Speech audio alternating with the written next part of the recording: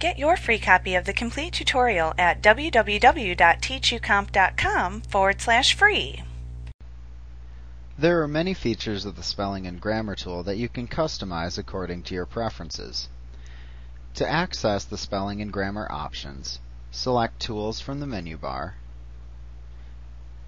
and then select the Options command. In the Options dialog box, select the Spelling and Grammar tab. Here you can check or uncheck the text boxes next to the different options to turn them on and off. A check in the box indicates that an option is selected. Unchecked boxes indicate options that are deselected or inactivated. Notice in the lower right hand corner we have a button that says Recheck Document.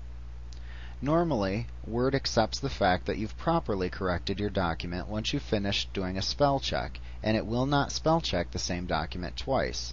If you've checked your current document once, but made mistakes with the replacements, perhaps ignoring words that should have been changed, then you can reset the Spelling and Grammar tool to not ignore words that it was told to ignore, and recheck them again by clicking the Recheck Document button. Click Yes, and then click OK at the bottom of the Options box to recheck the document. Like what you see? Pick up your free copy of the complete tutorial at www.teachucomp.com/free.